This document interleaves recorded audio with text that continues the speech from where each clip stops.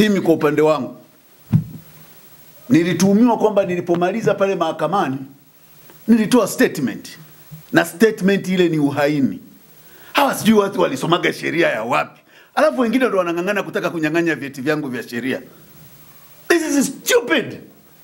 Mtu hawezi kujua hata ingredient za treason. Ingredient, I think licha kwamba ni kosa kubwa, lakini ni kosa ambalo ingredients zake it's very simple, kwa sababu ni kosa ambalo lina zaidi ya miaka 500 toka lianze kubuniwa. Jitu zima kabisa, mtu anaandika treason. Do you know the ingredient of treason? Mtu anaandika tu kwa sababu ya hoja, anatamani kuua watu. Watu wenye akili timamu hawaogopi kifo, kwa sababu immediately umezaliwa, immediately safari ya kufa inaanza. Tunachojali ni unakufa namna gani na kwa sababu gani. Kwa hiyo Watanzania na Watanganyika wenzangu, tunawaambia hawa wababaishaji waache michezo wanayofanya. Watu wenye akili timamu hawatishwi. Mimi nimevuka level ya kutishwa, ninafahamu. Ndio maana ninazungumza, kwa sababu kwanza nimevuka level ya kuhongwa, nimevuka level ya kutamani vyeo, nimevuka level ya tamaa za kipumbavu. Mimi nimekubali utu alionipa Mungu. Ninawajibika kwa taifa langu. Kwa hiyo biashara za kubuni makosa makubwa ili kutisha watu zikome, na ili namwambia wazi IGP. Uko hapo kikatiba na kisheria, hatukuogopi. Ukitaka siasa, vua magwanda, toka kwenye bunduki, njoo jukwani. Hoja zetu ni za kisiasa, anazijibu kwa bunduki. Akiwa nyuma ya ofisi za umma, amevaa magwanda ya kiaskari, lakini anataka kupambana na sisi kisiasa. Ache watujibu, tunauliza maswali ya kitaaluma.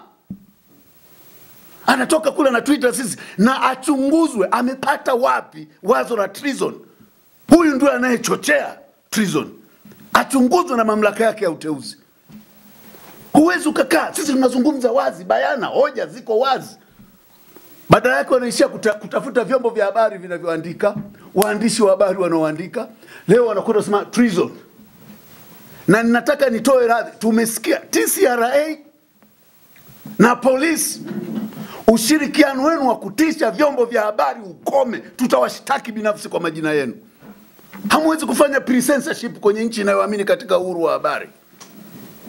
Wala huwezi kutufanyia pre-censorship. That time is long gone. Hakuna Mtanzania anayeogopa. Mimi nimeshamwambia RCO, sikutaka dhamana. Dhamana hii ametupa kwa kutulagai. Kwa sababu kwanza walituzuia tusionane na mawakili wetu. Mimi niwaambie ndugu waandishi wa habari, mimi nimekuwa muhanga wa huyu RCO. Ameninyang'anya vifaa vyangu for the first time. Jeshi la polisi limeninyang'anya vifaa vyangu. Nimetoka kununua simu na laptop. Nina siku 2 tu na vifaa hivyo, na havihusiani na shauri lolote. Wameninyang'anya tena, wanasema wako kwenye uchunguzi. Maana yake wanataka nisiwasiliane na mtu yeyote. Wamevizuia. Na sijui kwa nini wamevizuia. Jambo la tatu, anataka niwe na ripoti kila baada ya siku 7. Nimemwambia pale, nimekataa, sita ripoti. Na leo nawaambia waandishi wa habari, sita ripoti.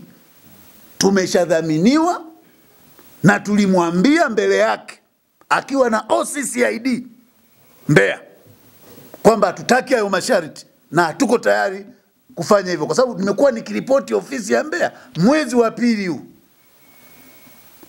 Kwa hiyo nimeshamwambia na ninamwambia tena kupitia ninyi kwamba nitasafiri kwenda popote Tanzania.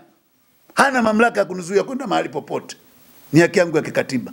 Na nimekataa masharti yote, kwa sababu alinikamata kwa kuniteka, akaniweka kizuizini kinyume cha sheria, ameniachia kinyume cha sheria, anataka niripoti kwenye kosa ambalo silijui ni kosa gani.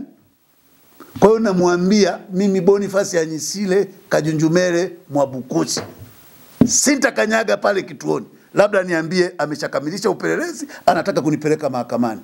Na nimewaambia wadhamini wangu wana haki ya kuandika barua ya kujitoa, kwa sababu ni bora nirudi lock up kuliko mateso na usumbufu nao upata.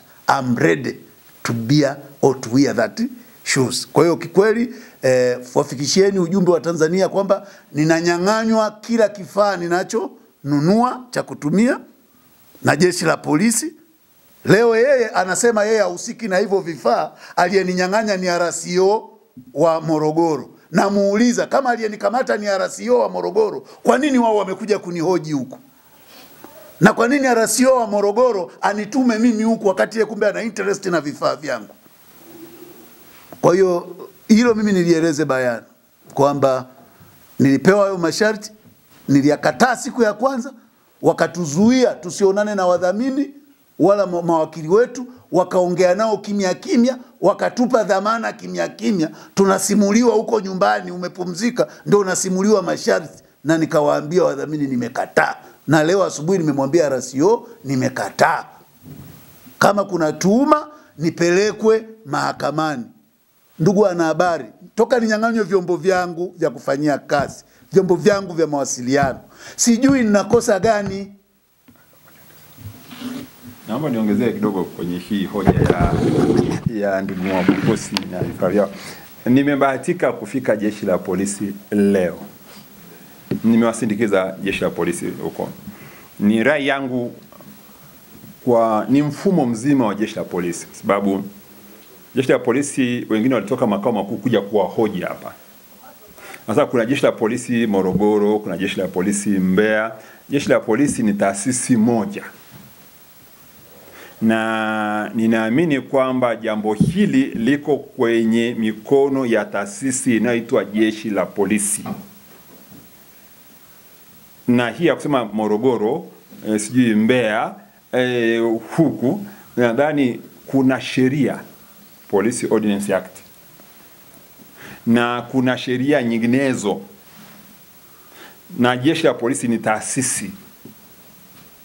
Ni rai yangu kwa jeshi la polisi, huyu ni wakili. Hii ndio ile inayosema psychologically hajui ameshtakiwa kwa nini mpaka leo, kwa sababu tunavyojua kosa la uhaini halina dhamana. Na nimefanya utafiti wa kutosha, kosa la uhaini halina dhamana.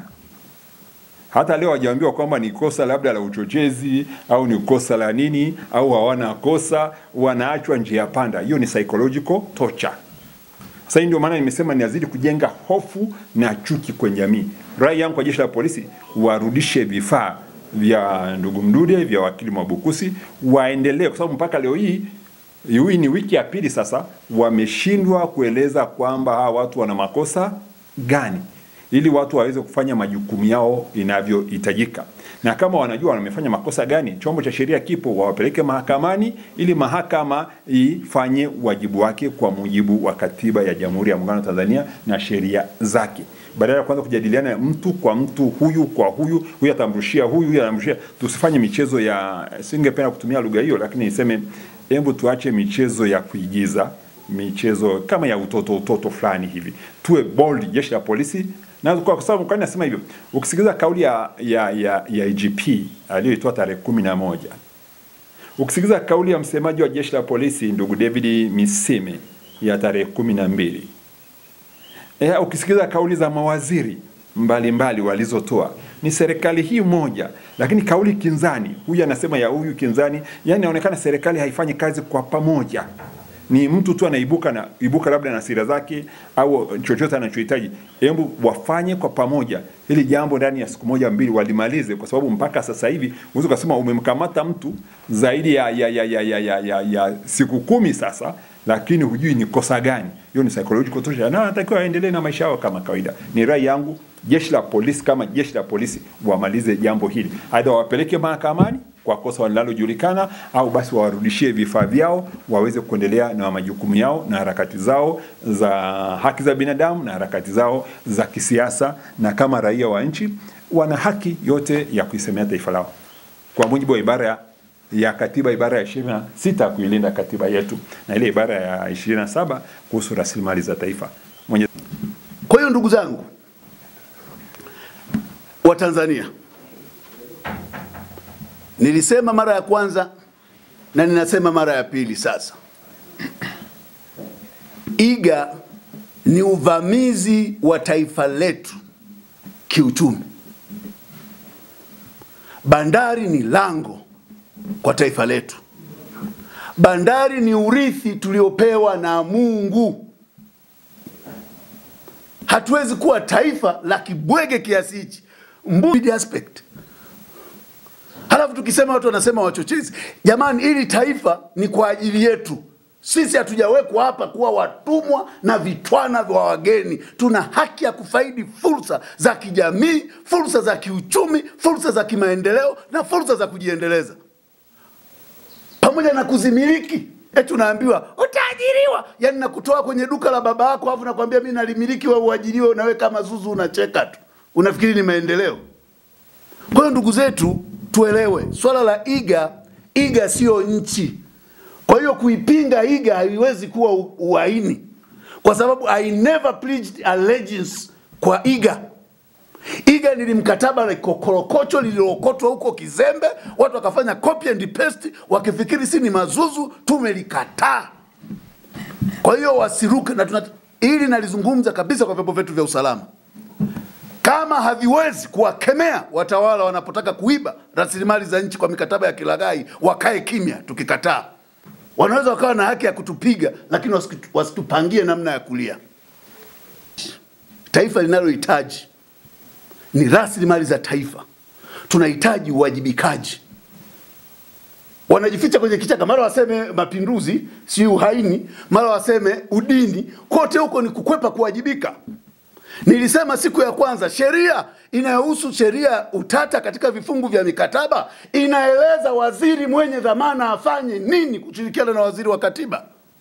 Sheria iko wazi, hawataki kufanya. Badala yake wanataka kupeleka sheria ya hovyo bungeni ili kujustify ujambazi huwa kwenye iga. Na ili tunawaambia wabunge, that luxury is long gone. Chezeni na rasilimali yetu, pitisheni hiyo sheria. Kwa sababu tumeshaenda mahakamani na mahakama imesema haina uwezo wa kuingilia mambo ya bunge. Hatutaenda mahakamani tena. Tutatumia nguvu ya umma kuleta uwajibikaji. We will not go to court again.